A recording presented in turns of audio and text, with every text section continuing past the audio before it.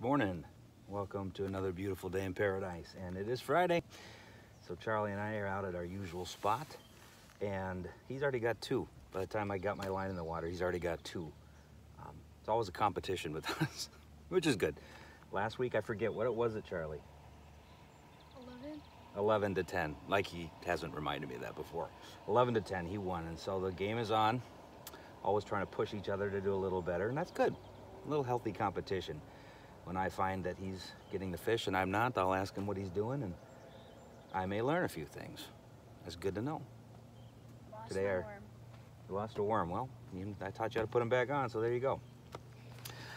Today our proverb is Proverbs 27:17. As iron sharpens iron, so one man sharpens another. And it is about pushing one another. Just as you sharpen a knife, you take off the ragged edges, you hone a nice edge on it. So we do that. We push each other to be better, to learn a little bit more, whether it's putting a worm on a hook or figuring out exactly where to put that hook in the water. Our relationship with God is similar too. There's some things that we can work on, not for God's part. Can we get God to love us more? No, of course, he loves us infinitely. Do we need to get God to forgive us more? No, of course not. His forgiveness is complete. But for our part, could I do better paying attention to him and his words? Yes, absolutely. Could I, in so doing, try to strengthen that faith? Yeah, absolutely. God wants us to do that. And could I do a better job of living my life for him? Yes.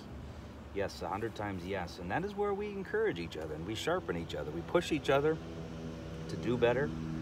We encourage each other to listen more, to take to heart the promises of God. We encourage each other in our life of thanksgiving. We sharpen one another as we encourage each other in that most important aspect of our lives, our relationship with God. And that's why God put us together. My relationship with God is one-on-one, but it's not just one-on-one because we're all in this together, and we help each other. That's the way it's got to be, and I thank God that that's the way it is. May God give us the strength to do that. We pray.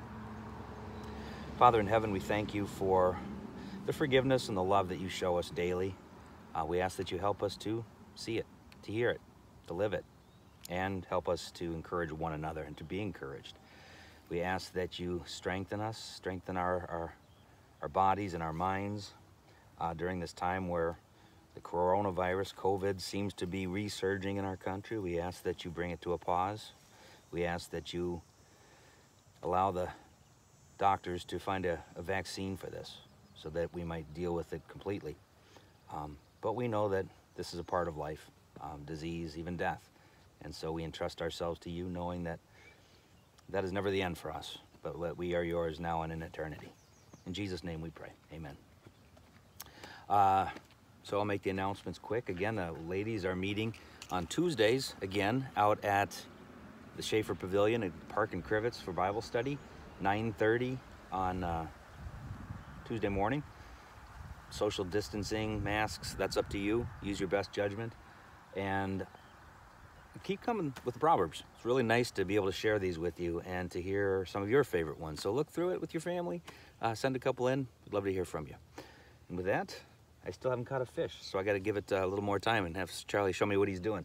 God bless your day.